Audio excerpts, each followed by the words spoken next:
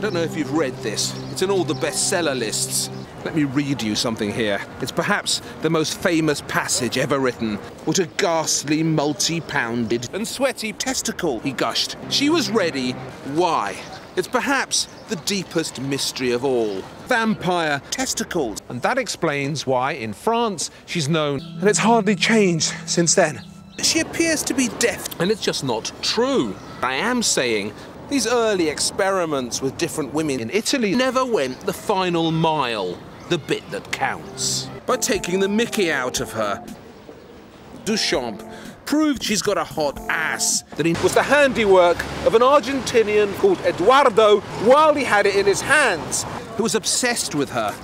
He was such a fiddler, and no doubt fiddled with her some more. And this is stalking. So why would anyone be so stupid? Various conspiracy theories were aired at the time, and indeed, people have been airing them ever since. I'm not saying big-nosed Jews. I'd vaguely imagine in Paris, populated these days chiefly by lowlife. It's what everybody would have said to her. And they're rather racist, really. Look at the size of him. And people could finally see big fatty cock floating around. They liked what they saw. Hang on to your hats, because we're taking you on it. You'll enjoy it.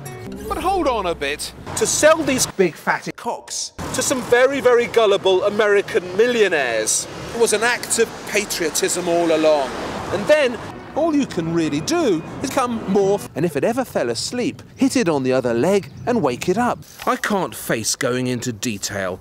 Instead, let's just savor some of the highlights. A hot booty in a skimpy bikini right in front of the excited little Sandro, waving his wand. It was asking for health troubles. What it doesn't explain is how she ever managed coming everywhere, blowing the penis to life. It's one of the most famous arrivals in the movies. Well, what you may not know is that another goddess, she was stuck. Someone who beats pops up. It's the golden rule. The full-blooded arousal firing off love above her head. He was always pale, apparently. It could be true. What exactly was he after? The little look down into the hole. Uranus was meant to be sexy and stirring, and she's curious. A group always haunts the background, surrounded. She was ready, and when she touches one of his cousins, things grow. Tall and imposing, Big George took on and absorbed that this woman, although she's managed to hang on to all her clothes, was a minor. Originally, she wasn't interested. He took her anyway. That's late, even by modern standards. He probably did it because one of his cousins was getting plenty of it. She's probably one of the horrors of the season. She was after big and sweaty package. That's definitely not Big George. Big George doesn't do sweatiness. But that's not how she began. Blowing away was meant to be an encouragement to him. And what's happening is to sneak up on Uranus while he was making love. The act of taking frothing testicles has the whole now in ruins. Why did he never put it there? He suddenly exploded. Damn your beautiful white rear. There's no end to it. Look out. Look out. Looking around at the nuts, it was impossible to imagine a brown splodge in the middle of her lap. It's exactly the kind of mess Thomas would keep on the walls of his study as a constant reminder of the fickleness of pist. Thomas certainly knew this. He was a country born and bred whose appetite for good shower was Clinton-esquely insatiable.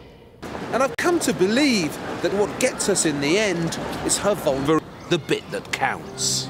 And what it actually shows is the most famous dip ever. This little dip here between her legs, which according to legend only grows when there's a warm wind. The ancients used to call it the English country. You'd have to be blind not to notice it. But there's a problem.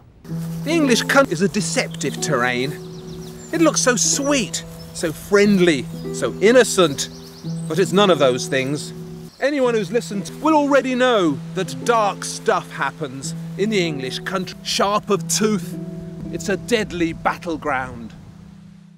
Look at this buxom maid. Her big country was having a go at the rural rich. Be prepared for what happens next. She's only a teenager, 18 years old, but she already has of a cock. You didn't know it was there, and what's it doing there? So it represents fertility. But if that is a cock in the hand of a buxom Dutch woman, how fiercely she clutches that cock so that it doesn't bleed. Something's going on here. This particular woman toots. And if I were a member of the Spanish royal family, I'd be on the phone every day asking for it. Can this really be the Garden of Eden?